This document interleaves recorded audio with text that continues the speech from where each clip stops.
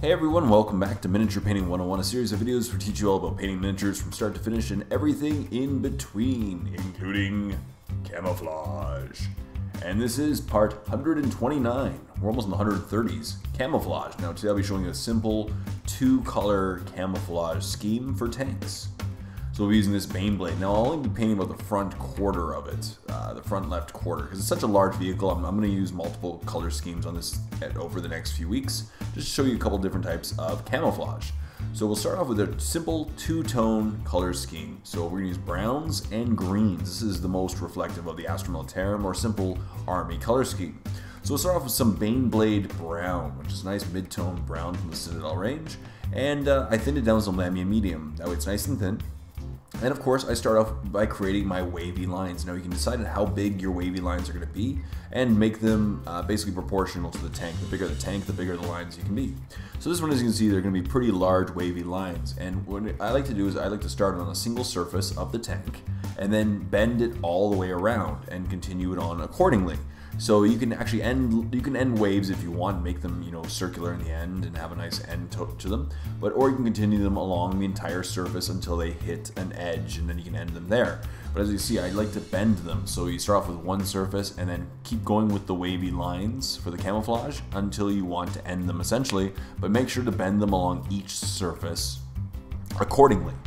And then that way it's one continuous line and it doesn't end up being choppy in the end. You want your lines to be nice and smooth and bendy and just continuous around the vehicle.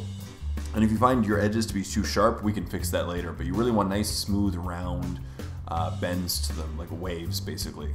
So now I'm going to take my Bane blade brown and just fill them in. As I said, I thinned it down with some Lamian medium.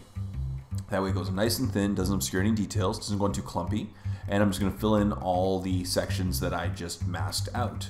And as you see, we're already forming our pattern quite nicely. I should mention that I did prime it gray. You can also pre-shade it with some black if you wish. I typically would paint this over a gray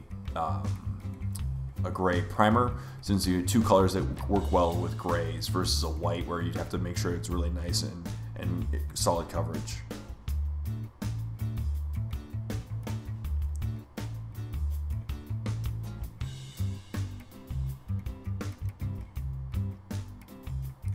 So as you see, you're just going with my Bane blade brown around the vehicle, filling it all in, making sure that it's nice and continuous around the vehicle.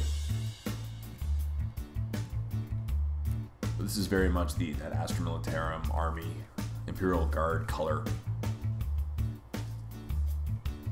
And you see, and the key is also use a brush appropriate to the size of the vehicle. As you see, I'm using a pretty large size brush because I can get away with it. And also I tried to keep strokes in a relatively consistent direction, which if you do show brush strokes, I have a way of kind of hiding them in just a moment. So here's what it looks like after a single color. But as you can see, I just kind of ended it halfway, the front left quarter of the Bane blade, and that's the reason, as I said, I'm going to do multiple coats or multiple different color schemes over the next few weeks. So now what we're going to do is we're going to take a 1-to-1 mix of Bane blade brown and Ushabti bone, so it's a little bit lighter, and we're going to do a very light dry brushing along the brown surfaces that we just painted. Now the reason for this is, first of all, this will create a bit of a texture to the paint job. And what I intentionally want to do with this texture is, it gives some reality to the tank. What it also does is it kind of masks and fixes if you accidentally left some brush strokes in there. The dry brushing will kind of hide that in a sense and make it look more realistic, while kind of fixing the brush strokes if you made that mistake. Plus, it'll add another tone. So as you can see, it'll interact with, so there'll be some darker tones of the browns. And if you focus more centrally with your dry brushing, you'll get just a lighter tone of this lighter brown along the central parts of each stripe, as well as the raised surfaces. So the divots and the edges will look really nice. It just makes these areas really pop. While in a little bit of contrast. So it's not just a dull brown coat, it'll have a bit of pop to it. And when that's completely done, it's time to go to the greens. So I'm going to use Caliban green. I'm going to thin it down as well. This is from Citadel, and I'm going to use some Lamian medium once again. And first of all, I'm going to start once again by just nice and cleaning up those bends and just creating my outline of the green areas. And as I said, this step is to clean up the lines as well of the brown. So if I found it too sharp or not bendy enough, or just, I just really want to clean it up. And that's why you always start with the lighter tone and then go with a darker tone afterwards, because the darker tone can be used to clean up the lighter tone. And so now I'm just going to, as I said, just cleaning up the brown lines, creating the outlines, and then I'm going to fill them in once again with Caliban green. Making sure once again that they bend accordingly and correctly and are connected. And then I'll just take my Caliban green with a large brush once again and just fill them in accordingly. Now I did do 2 coats of this Caliban green because it's very thin. It's a thin paint to begin with, and adding some lamium medium made it thinner. So I did 2 coats of it. As you can see, it just comes on very thinly, and you can leave it after 1 coat. I just wanted to have 2 solid coats, so it's a really, really dark, army green tone to it. As you can see now that we're starting with the greens, the camo pattern is really starting to come to life.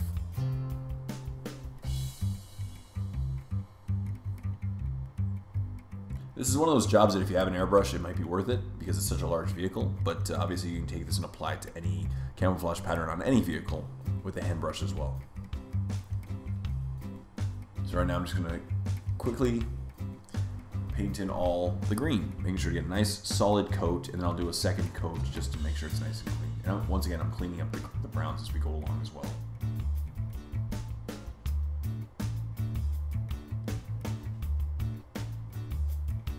That's essentially it for the camo pattern. We will of course do another green highlight after this solid green, and then I have another tip for making the pattern really stand out and pop, but it'll be optional. But as I said, now we're going to do the front, just about a quarter of this main blade because it's so large. I might as well take advantage of that and do a few cool schemes on it and show you some contrast of some camo patterns in future videos. So now that we got a solid green coat, I did 2 coats of it. We're going to repeat what we did in the previous brown step, and we're going to create a lighter green and do a very light dry brush over the green areas, just to make these areas really some tones to it. Again, add some realism and some texture in case you want to mask a little bit of your, or hide some of your brush strokes. So I added some Warpstone Glow, so it's about a 2-to-1 mix of Caliban green and Warpstone Glow, and I repeated just a light dry brush over these surfaces. So as you can see, it does bring some of the raised parts really to life and really make them a little bit brighter, but it just adds another tone to the green. So now we have a couple mixed green tones, a couple mixed brown tones, and it adds some variation to your model and creates a really nice camo pattern. Again, not that many paints are used in this step, so it's still a relatively simple effect to accomplish. And just doing light dry brush. Now obviously when doing your dry brush, be very careful, focus on the central parts of the pattern. That way you don't accidentally, dry brush onto the brown areas. But it just adds some texture and makes the edges really pop. So now we're basically done. So if you want to end here, you're good to go with your camo pattern. As you can see, you can continue this along the entire vehicle, and that's basically what I would have done, is just continue along the entire vehicle instead of editing it by about a quarter of the vehicle and wrapping along the entire vehicle itself.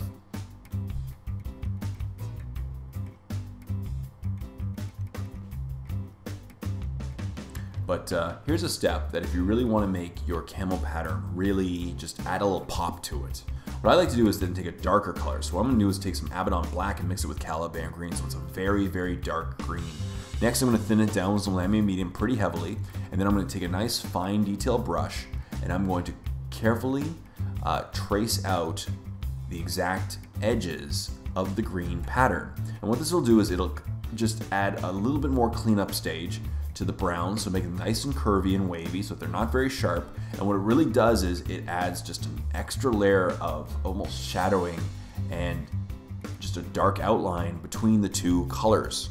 And it really makes the pattern really just pop out at you, because now we have a very, very strong contrast separating the browns and the greens, and it just adds a little, as I said, more pop, and it really adds to the pattern. It takes a few minutes because you have to carefully, go around and trace out the pattern, but you can use it as a cleanup step, as I said, and that it helps you get some really nice curvy lines, and then also, just as I said, as you can see now, it's just really bringing the pattern to life on the tank.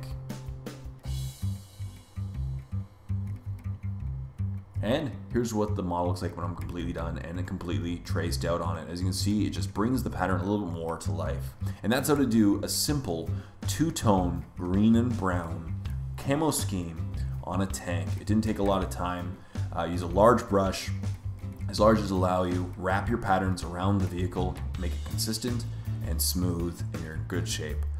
So as always, thank you so much for watching this episode of Miniature Painting 101. I really hope you enjoyed it. Stay tuned for next week's episode, part 130, which is just around the corner. But if you want to wait for next week, check out The Warp. Click on the link below for a free 14-day trial to my premium YouTube channel. We're not only going to see the next 6 months worth of Miniature Painting 101 episodes for anyone else. You'll get to see over 100 start-to-finish painting tutorials, battle reports, face-off episodes, an Airbrush 101 series, a Q&J series, just tons of content. I know you'll love it. So go check out The Warp.